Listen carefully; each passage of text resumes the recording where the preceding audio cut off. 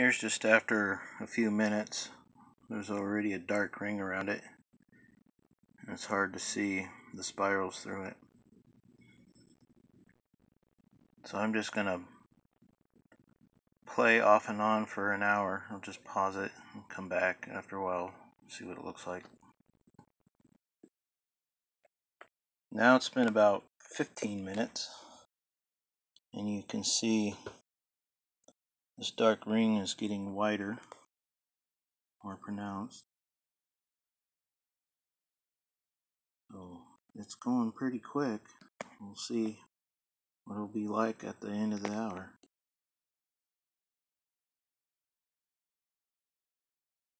Okay, now it's been about an hour, or a half hour, excuse me. And when you lean down, you can see the ferro fluid is starting to collect in the center.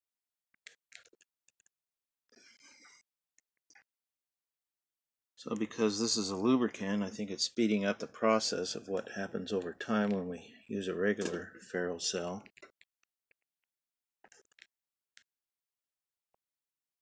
Oh, I'll be back in a little bit.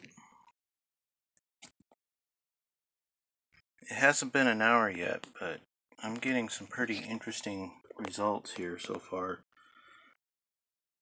Now, the outer spiral, the ones that go to the lights, they look like they're spiraling up from the magnet upwards. But then when you look in the center,